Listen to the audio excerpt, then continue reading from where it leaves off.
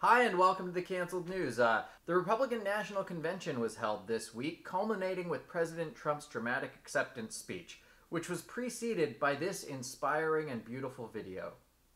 A country where we are judged by our character with dignity and respect for all. I'm doing my part. Limited only by our imaginations. I'm doing my part. And when we see injustice to one, we act to fix it for all. I'm doing my part, too.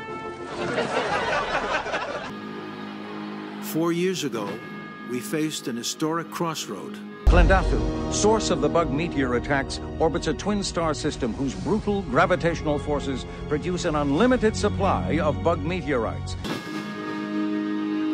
We chose a different path. A man who is not a politician. This time, we're ready. Planetary defenses are better than ever. The results? Jobs were created, embracing the undeniable greatness of diversity. Prosperity, safe communities, protecting and serving. To ensure the safety of our solar system, Klendathu must be eliminated. It's an ugly planet! A bug planet! A planet hostile to life! Speakers at the RNC included Nikki Haley, Senator Tim Scott, the My Pillow guy, and the McCloskeys.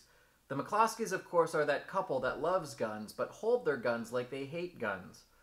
Not since Clint Eastwood has an RNC speaker been so dedicated to getting people off their lawn. During her RNC speech, Nikki Haley talked about the American dream, while the My Pillow guy talked about the Giza dream sheets. In his inspiring RNC speech, Senator Tim Scott spoke emotionally about how his family went from cotton to Congress in one lifetime.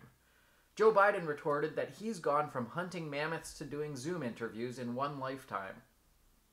Now, Democrats were very critical of every black person who spoke out in support of Trump.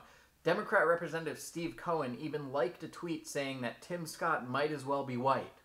Now, to be fair, Tim Scott did once refer to Herman Cain as my black friend. But don't worry, Steve Cohen, every other Tim Scott is white.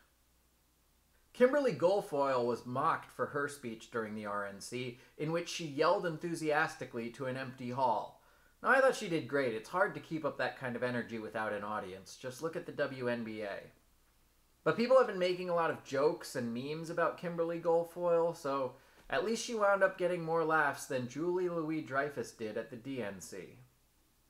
A woman who was supposed to speak at the RNC on Tuesday was dropped from the lineup after she tweeted anti-Semitic conspiracy theories. Instead, she spoke at the RNC on Wednesday. See, I go after both sides. First Lady Melania Trump unveiled a renovated White House rose garden this week. Look at that. So much more beautiful than the one we had when Obama was there. And the garden looks a little better too. Jerry Fallwell Jr. resigned as president of the private Christian school Liberty University after it was revealed that he liked to watch his wife have sex with the pool boy. In fact, he was always telling the pool boy to turn the other cheek. Ghislaine Maxwell requested to be transferred to the general prison population, but her request was denied. Then she asked again because apparently she doesn't understand that no means no. 2 female penguins at a zoo in Spain have adopted an egg and are raising it together as their own. Ugh, that'll never be normal to me. They're both dressed as the groom. Oh well, at least they're not watching each other have sex with the pool boy. Sean Connery turned 90 this week. He says he's feeling healthy and he hopes to make it to 97. Facebook is developing AI technology that they hope will help you remember everything during the 1 year we all want to forget. Now they'll be able to beam pictures of your ex from 6 years ago directly into your brain. Soccer superstar Lionel Messi has asked to be released from... This is America. I'm not doing a soccer story. Smoke from the massive wildfires in California is contaminating the air as far away as Denver, which is weird because the cloud of smoke over Denver usually comes from Boulder. There are again rumors that North Korean dictator Kim Jong Un is in a coma near death and his sister will take over. So if you think your 2020 is going bad, Kim Jong Un is going to die twice this year. But I can't imagine what that would be like, to have a leader that disappears for weeks at a time and there's always rumors that he's near death. Not a situation I'd want to be in. McDonald's added spicy nuggets to its menu this week, its first new flavor of chicken nuggets in 40 years.